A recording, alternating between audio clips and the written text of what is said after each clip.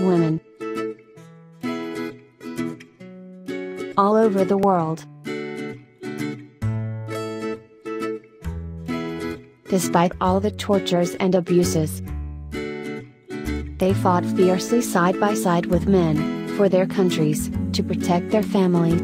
They now conquer dangerous missions, and proudly work in military force, and also saves life fighting with fire.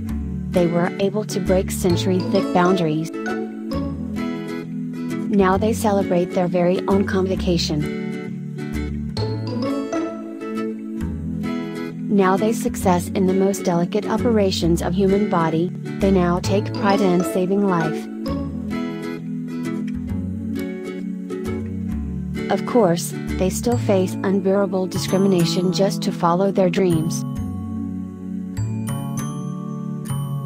But nothing can stand in their way of pursuing dream.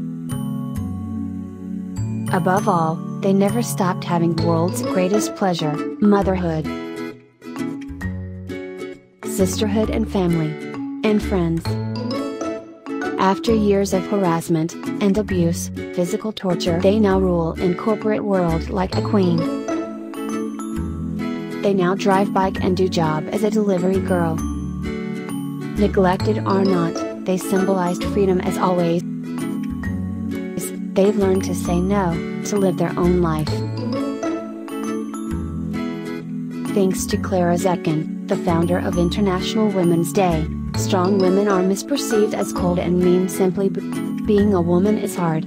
You must think like a man, act like a lady, look like a young girl and work like horse. Happy International Women's Day from Clipping Amazon. Don't forget to visit www.clippingamazon.com.